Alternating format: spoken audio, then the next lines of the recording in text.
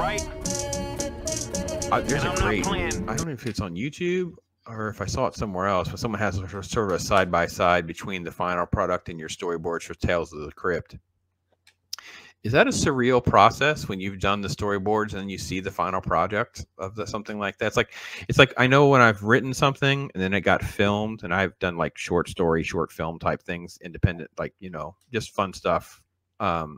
It's kind of surreal seeing your creation come to life in a visual media that you love and respect so much.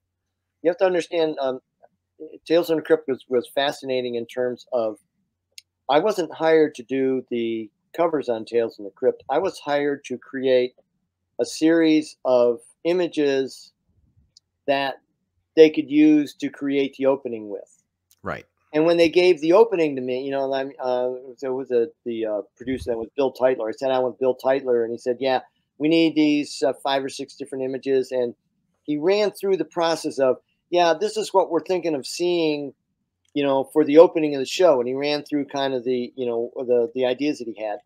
Well, the first thing I did was I sat down and I boarded that out as a little storyboard, just for my use more than anything else. And then I took that and I think it was myself and I was working in Chaikin's. We had a studio then, and Richard Ory was the guy who did a lot of the background work with us. I think he gave me a lot of help on designing those things. And I did a series of 6 or 7 images and brought them in to Bill along with a little storyboard. And he was, oh, you know, thanks a lot, you know. And it was, I was used to working in comics. You got paid for this stuff, and it was like, whoa, you know. So anyway, a month or 2 later, Bill gives me a call and he goes, hey, yeah, we're building a set. You got to drop by and you know, take a look. So, you know, and he said, I want to talk to you about doing a couple other things. So I get there, and it's one thing when you're drawing a storyboard and then you see it transition into film. And that's a flat image. It's a 2D image. And you're removed from it in a sense. Well, all of a sudden, I'm walking into this place and I'm going, oh my God, there's my drawings. And there are this 3D, you know, it's a 3D world. It's like, yeah, you know, it was, oh, there's the staircase I was thinking of. Oh, you know, there, you know, and you touch it and you realize, oops, you know, it's just a piece of tarp that's been painted. And these are just, you know, like behind us, there's nothing but a couple pieces of plywood here. But that was what just astounded me. Sure. But anyway, and Bill said, you know, look, we're so happy with what you did with this. We're thinking what we'd like to have you do is for each of the stories, you know, we're gonna cut from you know, to segue into them, we're gonna do a comic book cover. Mm-hmm. And we want you to do the comic book covers. And by the way, that whole Tales from the Crypt job, that's something that Chaikin got for me. Awesome. He was pitching scripts to Joel Silver and Richard Donner, whoever, and I think Silver said to him, like, hey, you're a comic book guy. How'd you like to draw some stuff for us? And of course, Howard, in his you know, irrepressible way, went, I don't do drawings anymore. I'm a writer, but I know a guy who might be able to help you. I know a guy. Yeah. So I mean, you know, so he brought me into that, and it was a great gig. It lasted 10 years, and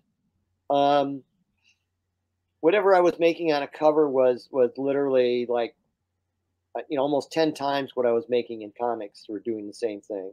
Wow, that's awesome. And as a kid from the Midwest, the first year they would give me photographs to work from, and I went, yeah, I know, I've got to talk to Bill Teitler and convince him that I need to come on the set and shoot photos of these people, because I mean, it was just like they're doing all this stuff and I don't get to see it. Right. So, you know, he was like, oh yeah, fine, just come on in and you'll start shooting photographs of people. So I the first person that I met was what was from Back to the Future, the female lead, Leah Thompson. Leah Thompson. And I was just astounded because I said, yeah, I'm thinking of this for the cover.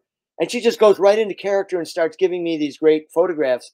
I could model from. And I'm like, wow, I was spoiled because I don't think I had anybody afterwards who was who ever did anything quite as easy, you know, as useful as that.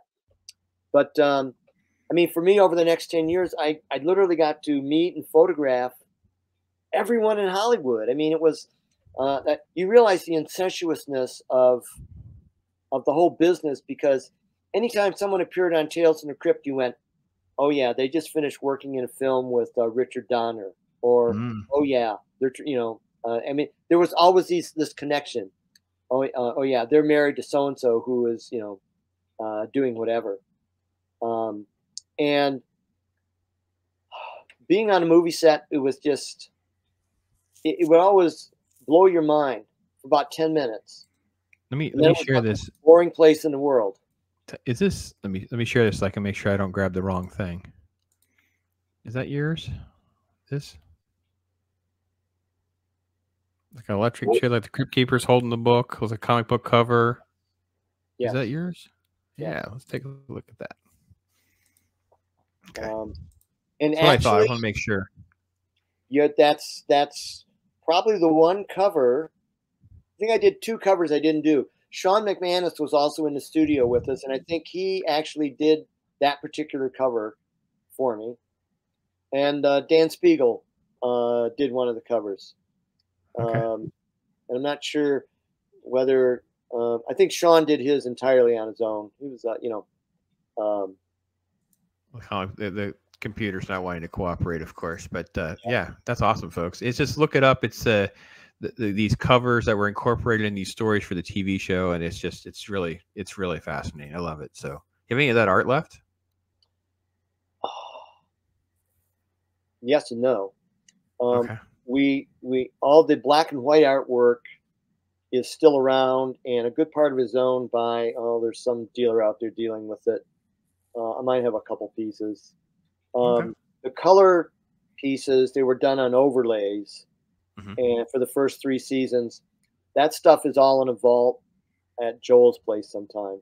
I don't know whether it's gathering mold or gathering dust or then tossed out later. Who knows? But for those of you in the chat, though, if you have questions, feel free to drop them in. I'll try to work them in and stuff like that. I know I got literally comic book people in my chat, so who knows what kind of questions we'll circle around to, and I love it. So I got to get to Narnia though, because we'll run long on time. I don't want to abuse your time here, so I'll run long on the. I hate leaving the Tales of the Crypt because that's almost its own like documentary type story, huh? So did I.